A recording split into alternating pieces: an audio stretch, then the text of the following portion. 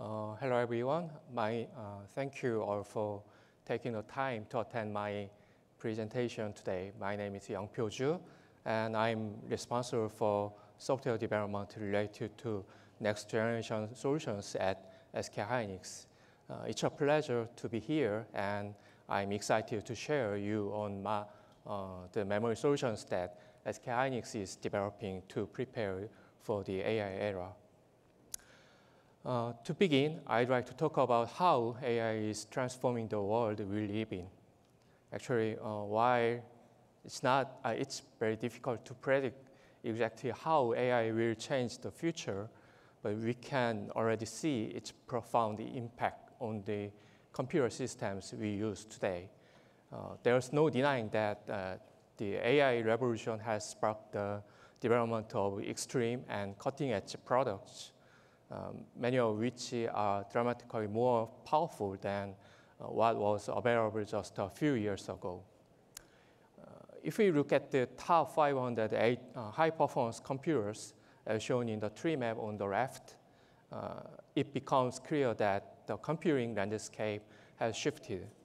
Excluding the bright orange boxes in the upper left, which present systems without dedicated accelerators, we can see the significant presence of GPUs.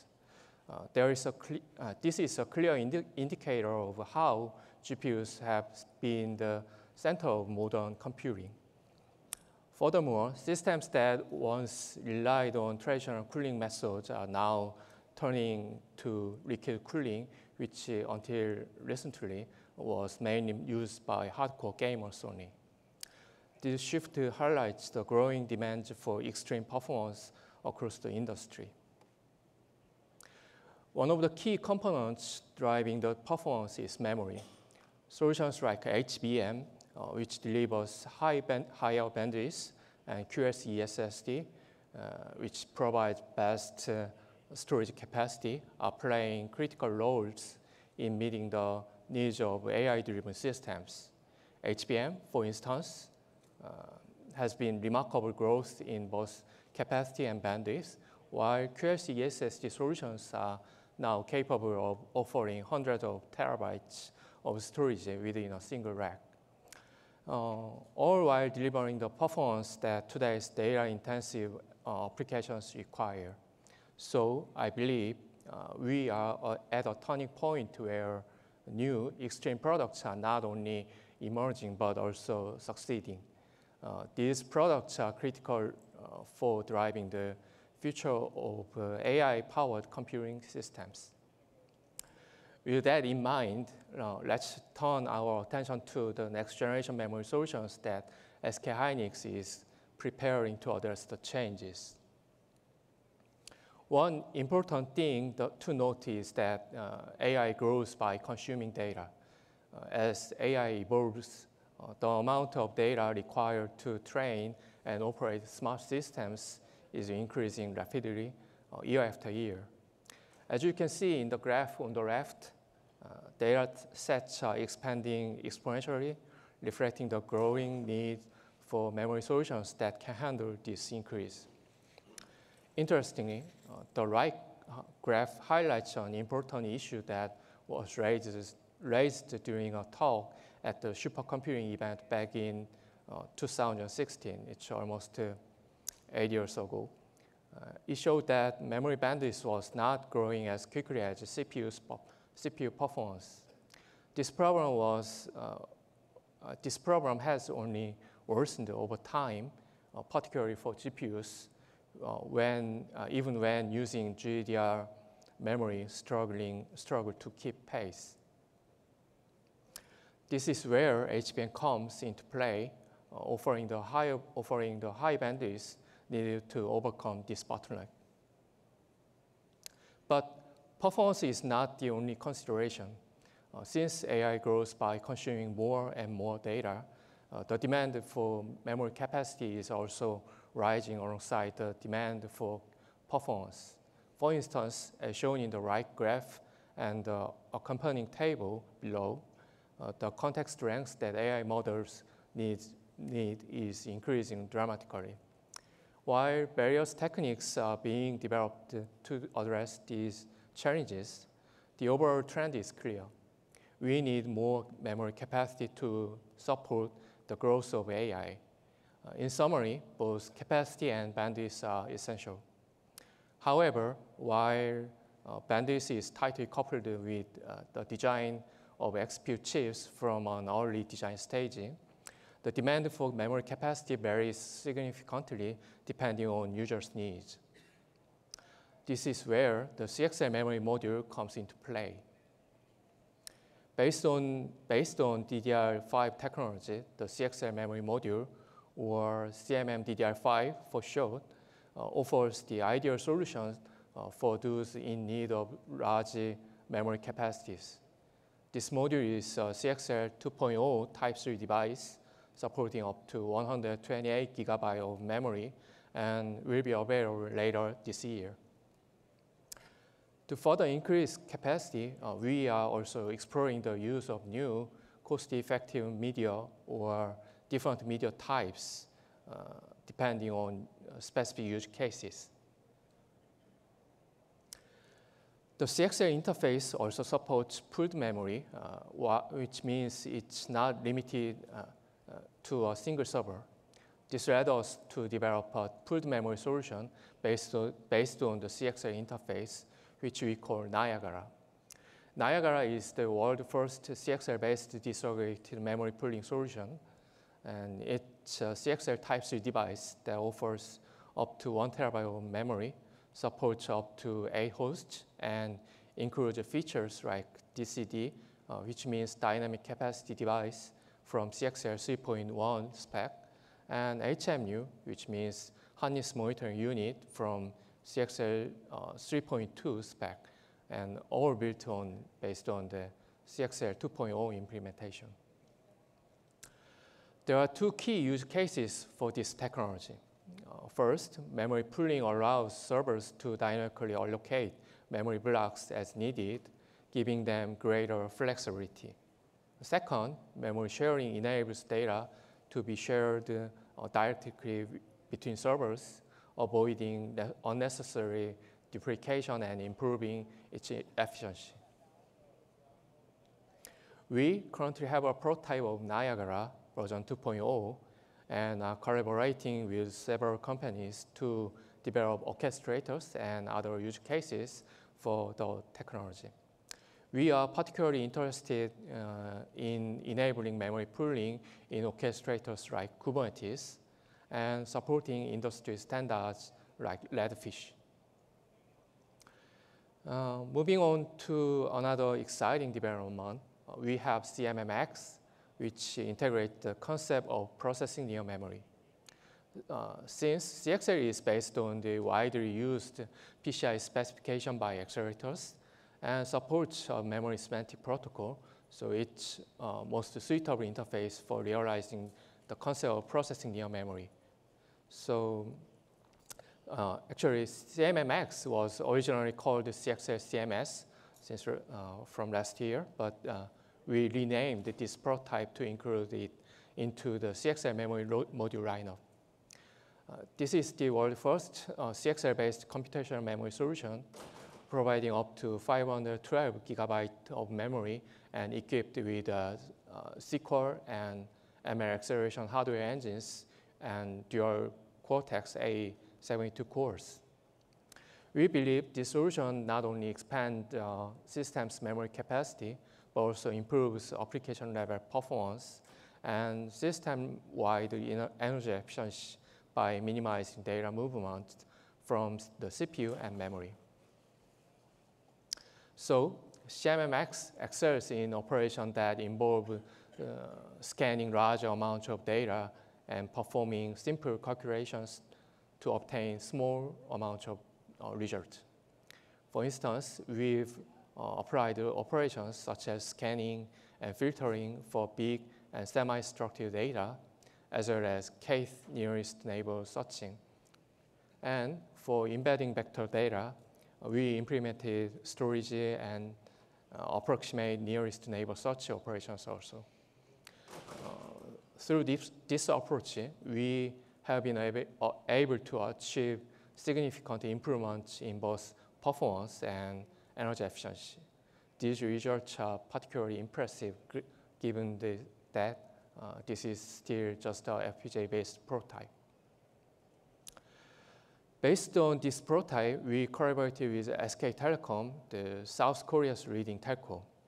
We optimized and tested this prototype in their multimodal AI service platform. This year, we successfully completed pilot tests using data formats based on Apache Arrow.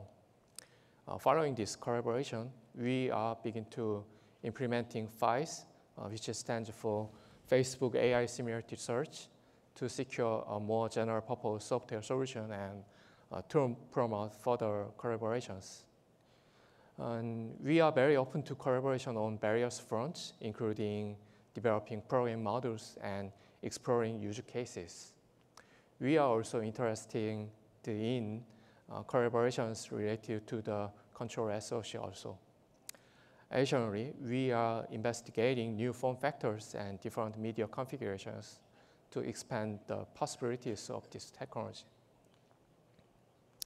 Now, let's talk about software a little bit deeper, because one of the most crucial aspects when it comes to new memory solutions is preparation of a robust software ecosystem.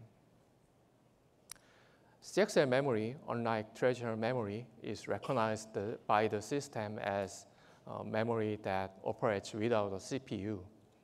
So this brings unique challenges because compared to conventional DRAM, CXL memory may be slower, or it may use different type of media with distinct operational characteristics compared to DRAM. In some cases, the memory might even be located outside the server itself, connected via a cable like Niagara that I explained. To make full use of CXL memory, we have developed and released an SDK, which we call HMSDK. However, the development of this SDK was not our only focus.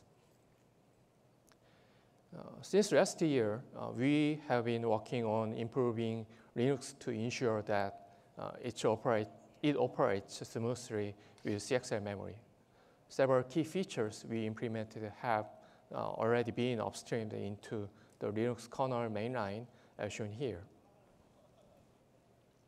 Regarding HMSK, it's important to note that a system-level SDK like this requires changes to be made not only to the SDK itself, but also to the underlying software, including the Linux kernel. So all the changes we made during the development of HMSK have been successfully upstreamed into the Linux kernel mainline already. So no separate backporting is required for any open source project for now. For example, HMSK version 1.1 has been integrated into Linux kernel version 6.9, and HMSK 2.0 was incorporated into Linux kernel version 6.11. And HMSK 3.0 fully aligned with other open source projects like NUMA CTL and DAMO. This means that anyone in the industry can use these features without needing to worry about compatibility or creating their own custom kernel. By contributing to the Linux kernel mainline and other major open source projects, we hope to ensure that CXL memory is easily accessible to everyone without the barriers often created by proprietary software. Now, shifting to PIM and PNM, which means processing in memory and processing near memory solutions, there is still some debate in the industry about whether these technologies should be categorized as memory or accelerators. If considered as memory, they could be either served as system memory or as specialized memory dedicated to specific applications. To explore these possibilities, we began to enabling DAX, direct access memory, and then tested using PNM as system memory. So we got the result, and the result revealed clear advantages and disadvantages to both approaches. If we want to use PNM as system memory, then we found several complex issues arise. For instance, we need to address virtual address translation between the host and the device, and should ensure cache coherence and manage coherence, synchronization between CXL.mem and CXL.io. On the other hand, using PNM as application-specific memory may offer less flexibility, but it's much easier to manage overall. In practice, if the use case is well-defined, I think using DAX memory tends to be the better option, as it simplifies the architecture and provides greater stability. However, this is something that depends on the particular requirements of each application. Regarding programmability, my initial question was whether we really need one of these type of devices. After thorough consideration, the answer is yes. We need a programmability to support user-specific data formats and functions, which are essential for the effective utilization of this technology. So at present, we are looking at 3 possible options for providing programmability. The first option is to enable support in widely used frameworks like Hynix, PyTorch, and PHYs, which would allow developers to take advantages of these memory solutions with minimal changes to their existing workflows. The second option is to provide compiler toolchains that facilitate development for specific use cases. And the third option, which we are still exploring, involves developing a more comprehensive programming module that could offer even greater flexibility. I think the most important thing to note here is your input. We are eager to hear from the community and the industry to understand what kind of programming modules or tools will be most beneficial to you. So our goal is to ensure that whatever solution we develop is tailored to meet real-world needs, and your feedback plays a crucial role in shaping this process. In conclusion, SK hynix is committed to pushing the boundaries of memory technologies in the AI era. We believe that the next generation memory solutions we are developing, whatever it's CXL memory modules, pooled memory systems like Niagara, or processing near memory solutions like CMM-Ax, they will play a pivotal role in shaping the future of computing. We are also deeply committed to collaborating with both industry and academia to make these solutions as a reality. Whether you are a hardware developer or a software engineer or a researcher, we are always open to new ideas and partnerships.